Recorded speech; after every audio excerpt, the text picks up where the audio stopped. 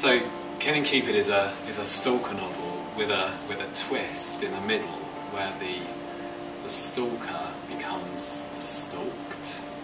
People root for a certain character, but then we wanted to subvert that and make them question their allegiance to that character when it turns out that actually they're both pretty insane.